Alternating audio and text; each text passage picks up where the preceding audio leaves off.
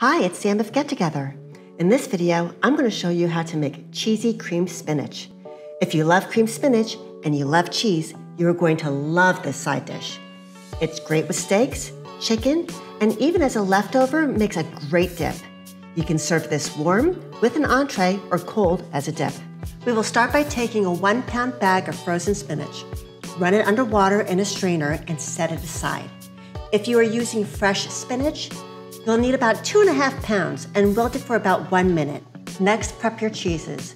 Grate 1 cup of mozzarella cheese and ½ cup of Parmesan cheese, and stick that in the fridge for later use. In a large skillet, take 4 tablespoons of unsalted butter until it's almost melted, and add 1 medium chopped yellow onion and 3 cloves of minced garlic. Cook on medium-low for 8 to 10 minutes or until the onions are translucent. Add 2 teaspoons of sea salt and 1 teaspoon of black pepper. Then add ½ teaspoon of freshly grated nutmeg.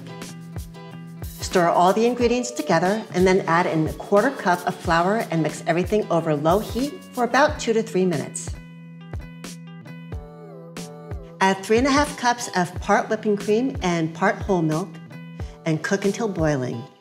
You can also go to my webpage to get all the ingredient amounts. The link is in the description. Add 4 ounces of cream cheese. Add the mozzarella cheese that you had saved in the fridge. Then cook for another 6 to 8 minutes or until the mixture has thickened. Add in the spinach. Make sure it's not soggy. Add the Parmesan cheese you also had sitting in the fridge. Stir to combine. And that's it. Cheesy creamed spinach.